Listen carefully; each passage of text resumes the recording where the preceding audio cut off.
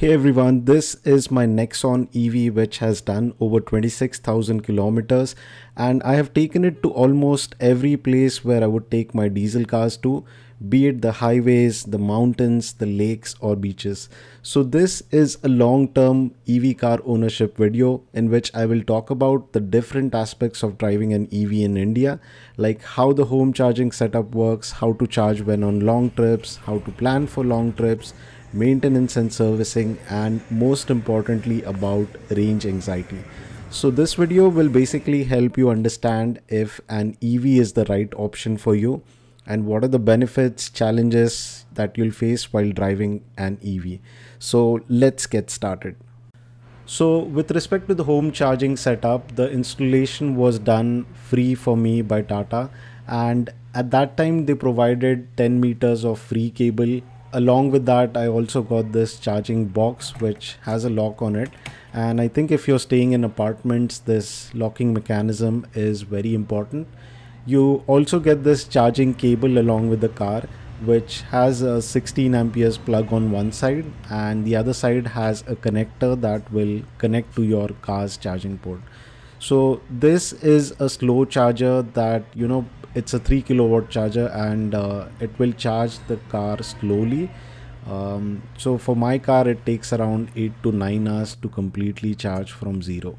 And this is the kind of port that's there on the car, and you can plug the gun in here, and once the power supply is turned on, the main control unit has some status lights that will show that the charging has begun.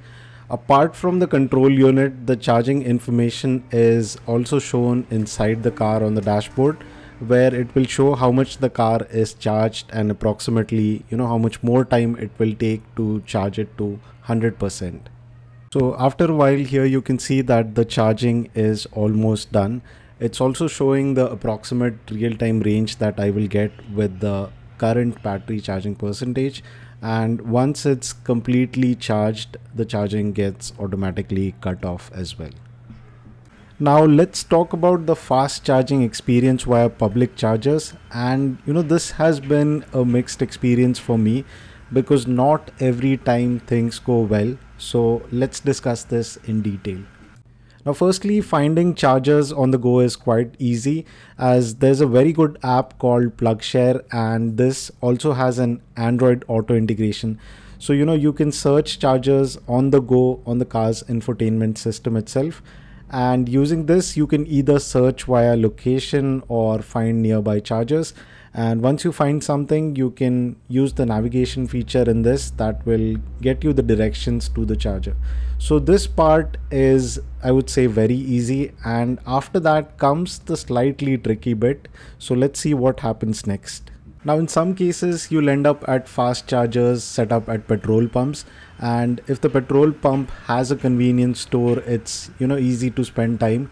Otherwise it becomes a bit difficult to pass time while your car is charging, and it becomes even more challenging if you have your family with you, because they all need to step out while the car is getting charged, and then the question is like what to do while the car is getting charged. So that's like a tricky thing, I would say. Another small issue is with all these different apps that you need to install. So basically every company that has their chargers set up on the road have their own mobile app, and since you do not have much choice while doing road trips, you'll end up installing a lot of different apps. And at times when you're like at a very new location and you're installing the app for the very first time, it gets a bit frustrating because you have that sign up page, and then at times there is mobile OTP authentication. So if the network on your phone is not good, you won't get the OTP, you won't be able to use the app, and you'll have to install it on somebody else's phone. So that's a bit tricky at times. It doesn't happen 95% of the time, but there is a chance of that happening. And some of these apps have, like, I would say 5% of these apps have their own wallet integration. So they'll ask you to install a specific wallet application, and then you can add funds into the charging app. So I think that's a bit of a problem. That's not the case with all the apps, but 95% of the apps support multiple payment options like UPI, net banking, credit card, etc. But in some apps you have to install an additional wallet app, so that's a bit of a problem. And lastly, to sum it up, when you install 4 different apps, you'll be adding money into all of these 4 apps, and let's say that you pay only half of what you've added, then the rest of the money sits in the app until you use the charger the next time. So I think there should be some unified app which will list down all these providers, and you should be able to use it that way. So I don't know if somebody is working on an improvement, but that's an improvement area for these charging apps. Now the charging guns at fast chargers are different than your home charging gun. So at most places you'll find these CCS type 2 guns which are universally compatible with all new EV cars. And once you get the charger plugged in and the charging started via the app, the car gets charged pretty quickly. Now this again depends on how much fast charging your car supports. For example, if you're using a 60 kilowatt charger and your car supports only 24 kilowatts of fast charging, then that's the only power it will consume. So if someone is driving a car like a Kia EV6 that supports up to 350 kilowatts fast charging, and if the charger is that fast, the car will get charged like blazingly fast. But in general, for normal users who will be buying average EVs, it would take something around 50 minutes to 1 hour for the car to get completely charged from 10% battery level. And about the cost for charging, so this again differs from company to company. At some chargers it will be as cheap as rupees 16 per kilowatt, and at some it's as expensive as rupees 24 per kilowatt. So to give you an average value, if you charge your car via fast chargers only, then the running cost would be around 3 to 4 rupees per kilometer. And if you're charging it at home, it'll go down to like 1 or 1.5 rupee per kilometer. And if you have a solar setup at home, then there's nothing like it. Now let me talk a little bit about the driving experience, which in my opinion is far more superior than any ICE car. And trust me on this, once you buy an EV, you'll probably never go back to a conventional fuel car.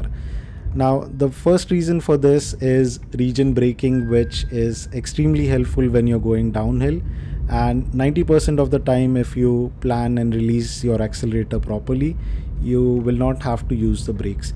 So basically how this works is, as soon as you lift your feet from the accelerator, it will slow down the car depending on the region level that you've selected, and while doing it, it also recharges the battery. Another thing that blows my mind is the no noise factor. As there's no engine noise, the cabin is very quiet, and you will not have to shout while talking to your fellow passengers, which you have to do in diesel cars mostly. So even when comparing it to a petrol car, the EVs are quite silent, and this feels very peaceful while driving the car. Now let's talk about range anxiety, which is the most common topic on EV forums.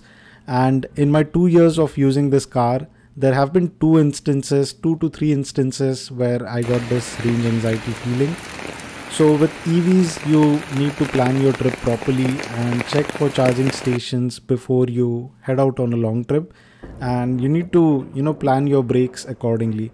So this, I don't know, I think it's a positive thing because it makes you a better trip planner.